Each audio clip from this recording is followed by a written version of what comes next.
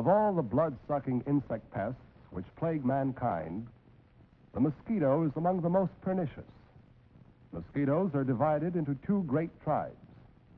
The anophelines, some of which transmit malaria, assume this position in biting, and the culisines, which may spread yellow fever, dengue, and filariasis, bite in this position. The mosquito body is divided into three parts: the head, thorax, and abdomen. The thorax bears 3 pairs of legs and a single pair of wings. The head bears the eyes, the feelers or antennae, the palpi, and the beak. The abdomen bears no special structures except the reproductive organs. In the female, the antennae are fringed with short hairs rising from the edge of each segment, while in the male, the antennae are conspicuously tufted with large whorls of hair. The prominent antennae are the chief distinguishing features of the male. A mosquito bites primarily to obtain food. As the female settles down to a blood meal, her beak appears to bend at the middle. Actually, the beak consists of a jointed protective sheath that bends, while a thin lancet enclosed within this sheath pierces the skin. A cross-section of the beak shows that this lancet consists of 6 separate stylets, which enclose between them 2 tubes, one for saliva and one for blood.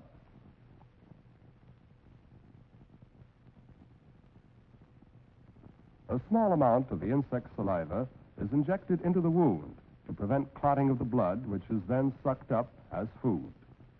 The abdomen swells perceptibly as the blood meal progresses.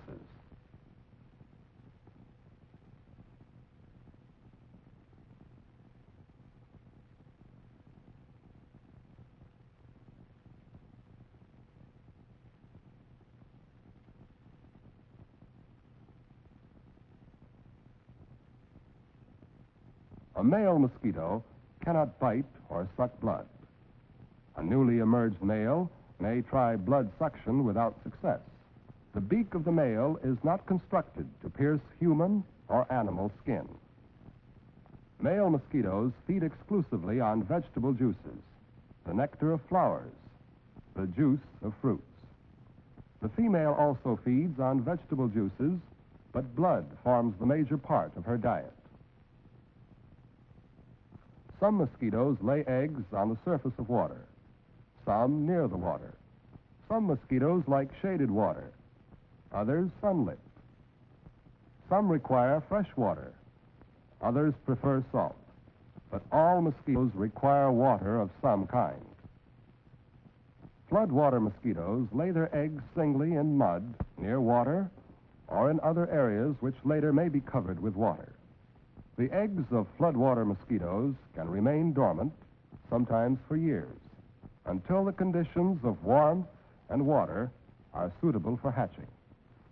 Floodwater mosquitoes living in regions having cold winters overwinter in the egg stage.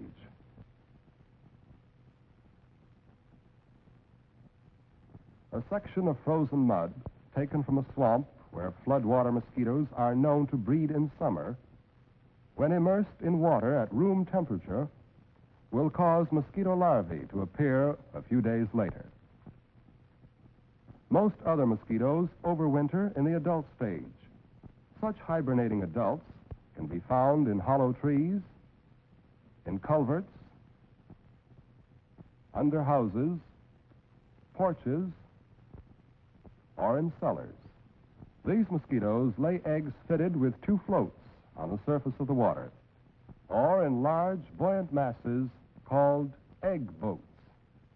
Except when overwintering, mosquito eggs hatch into larvae soon after they are laid, sometimes in less than a day. The mosquito larva, after hatching, is usually whitish or gray in color. Floating at the surface of the water, it inhales air through its breathing tube. It soon molts, shedding the original larval skin, emerging somewhat larger into the second instar, or period, of larval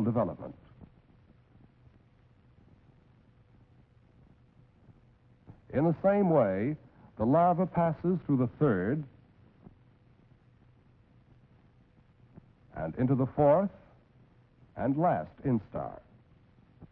The larva has no legs or other organs of locomotion and moves by a series of jerks or wiggles. In some species, the body of the larva is transparent, and the heart action may be observed. As in all insects, the contraction waves begin posteriorly and advance anteriorly. Watch closely this tail-to-head pulsation.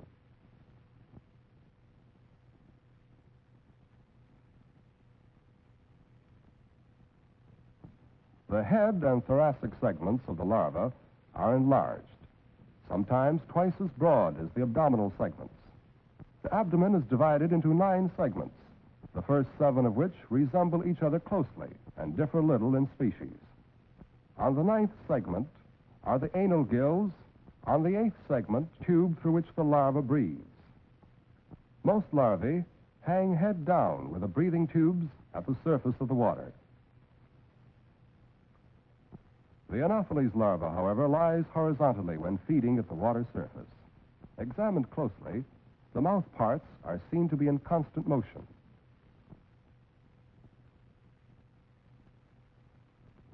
The Anopheles larva, which can turn its head 180 degrees to facilitate feeding, sets up currents at the water surface with its mouth brushes to bring within range the floating particles on which it feeds. When the larva has reached the 4th instar, appendage buds, which will later grow into the legs and wings, can be seen on the ventral side of the thorax through the semi-transparent cuticle.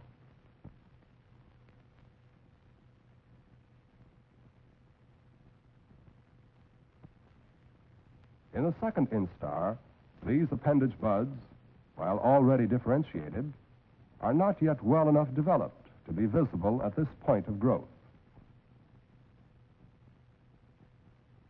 Full grown, the larva now begins the change to the pupal form. Telescoping its body slightly, it commences to shed its cuticle, usually beginning at the head.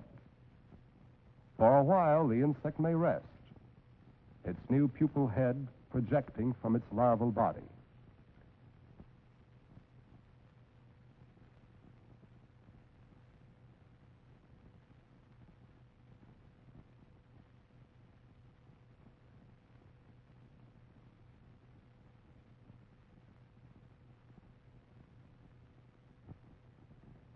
Finally, with a few convulsive jerks, the larval cuticle, complete with breathing tube, is cast off, and the mosquito assumes a new guise, that of a pupa.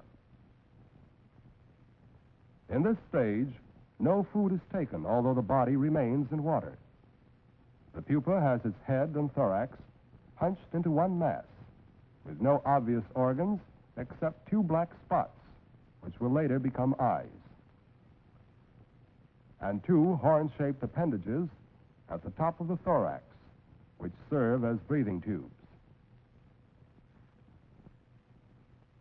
The abdomen terminates in 2 swimming paddles, which propel the pupa through the water.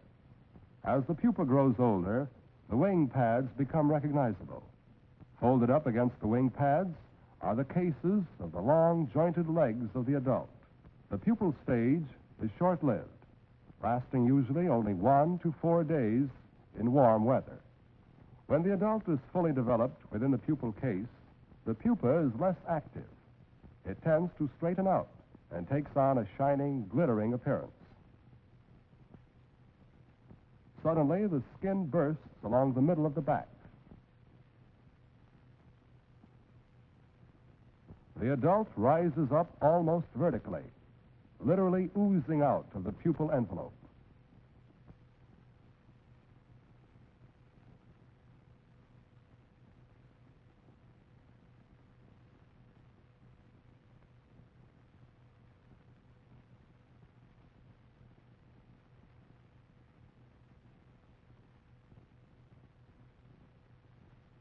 The wings are first freed.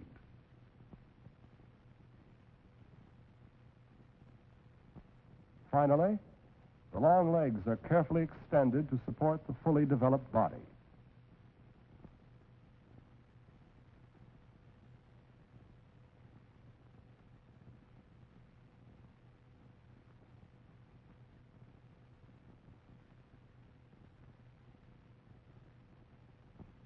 In a few minutes, the drying process is complete. The insect is now ready to fly. With this final transformation, there has evolved the familiar adult mosquito. The mosquito is an excellent example of an insect undergoing complete metamorphosis. The egg, the larva, the pupa, and the adult. Truly, the female of the species is more deadly than the male.